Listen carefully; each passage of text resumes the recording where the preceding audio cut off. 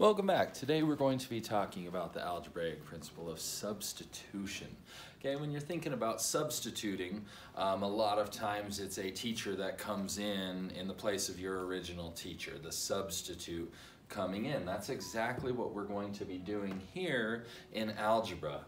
We are going to substitute the variable, one of those letters A through Z in our math problems, the variable with a number. So a number is going to come in and take its place. So I've given a couple different options. Both of these are written in inequalities, which means you can have even an infinite number of solutions.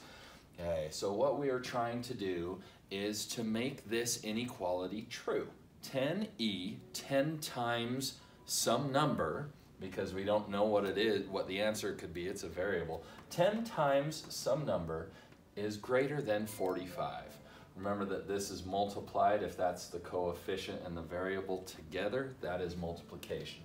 Okay, so if I pick a number and I say 2, 10 times 2, is that greater than 45? 10 times 2 is just 20. That does not make that true. 20 is not greater than 45. So 2 cannot be a solution for that. But if we say 5, let's go 10 times 5 is greater than 45. Sweet, 10 times 5 is 50. We do know 50 is greater than 45. So I'm done, right? Not in an inequality, okay? That's just the beginning. 10 times 6, 60. 10 times 7, 70. 10 times 100. 1,000, okay? There are an infinite number of possibilities. So just to show you this concept, right here we know, let's just say this is 2, that doesn't work. 3, 4, and 5, and 6. Okay, 4 won't work because 10 times 4 is 40, which is still less than 45. But we know 5 works, and every single number that is greater than 5 is going to work. Okay, that's on the whole number spectrum. But just looking at that, any number greater than 5 will work for this. So I could choose any of those numbers. I could choose 8. I could choose 42 and a half. I could choose 1,326. Whatever it is that you want, that will make this inequality true.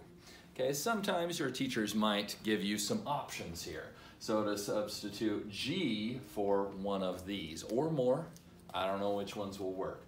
But so we substitute, we take this number here and we put it right in for that, okay? We know the coefficient is multiplication, so thinking 4 times 5, is that less than or equal to 12? 4 times 5 is 20, that's not less than or equal to 12.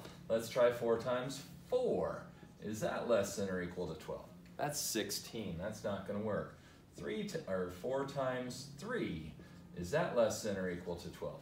4 times 3 is 12, so that makes it true. Okay, C is a possible answer. We'll just continue 4 times 2, less than or equal to 12. That also makes it true. So C and D are possible solutions. Now remember, this was a less than or equal to. So 4 times 3 equals 12, that works. If it were just 4G is less than 12, would 3 work?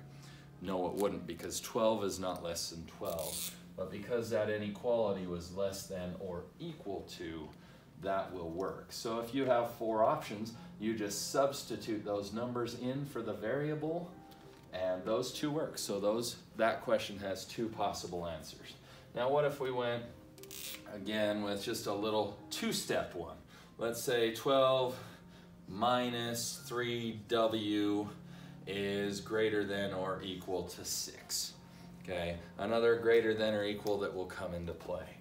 Okay, so I might have my options of just 1, 2, 3, or 4. So 12 minus 3 times 1. 12 minus 3 times 1.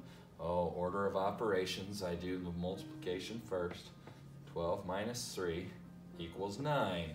Is that greater than or equal to 6? Yes. So 1 makes that inequality true. 12 minus 3 times 2. Do the multiplication first. 12 minus 6 equals 6. Is that greater than or equal to 6? 6 equals 6. Okay, so 1 and 2 are possible solutions for that. Now if I go any further, 12 minus 3 times 3, that's 12 minus 9. 3 is not greater than or equal to 6. So really on this one with whole numbers, all we have possible solutions are 1 and 2 for those answers. Okay, that is a quick review of substitution.